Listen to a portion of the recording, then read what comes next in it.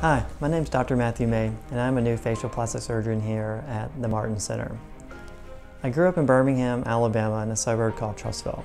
I then went to University of Alabama in Tuscaloosa, where I got a degree in biology. I then was able to go to University of Alabama School of Medicine at Birmingham, UAB, for 4 years.